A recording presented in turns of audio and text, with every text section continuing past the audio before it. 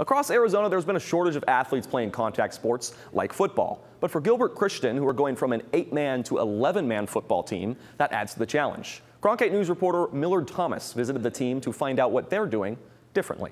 The real competitors want to play all the time. At Gilbert Christian, if you are not ready to compete on both sides of the ball, you won't play. Having only one football team with 27 players on the roster, a third of the team is required to play the entire game from start to finish. We start so many because I'm a firm believer of putting our guys out there that are going to put us in position to be successful. We're still a young program. This is only our 4th year in 11-man football, so we're still building, we're still growing. How the players continue to grow every week is through preparation and repetition. With such a small team, the coaching staff minimizes contact in practice in order to keep the players fresh for game day. Instead, they focus more on the mental aspects of the game. We go over stuff on the whiteboard, we go over stuff on film. It's just really repeating things. You know, it's really being repetitive and getting into these guys' heads, our philosophies, our schemes, and getting them to buy into just what our basic culture is.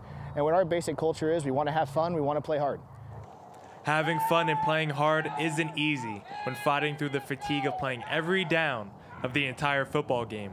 But when players at Gilbert Christian see their teammates pushing through the same challenges, it only makes them push even harder.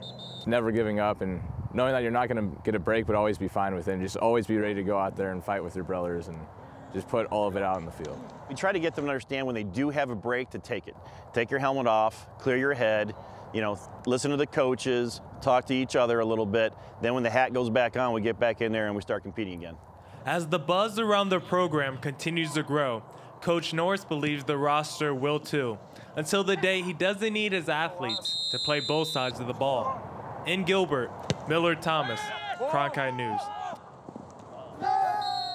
Gilbert Christian has already seen an upgrade under Coach Norris in the past season. Last year they were 3-7 and now 5-5 on this year. Pretty cool.